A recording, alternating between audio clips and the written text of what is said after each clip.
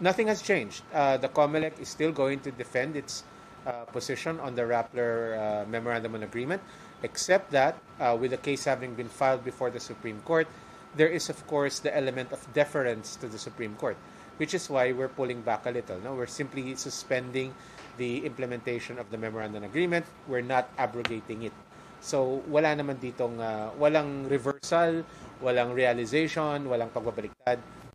It's just that, again, with the case pending before the Supreme Court, the Commission found it more prudent to wait for the Supreme Court to rule on it with finality.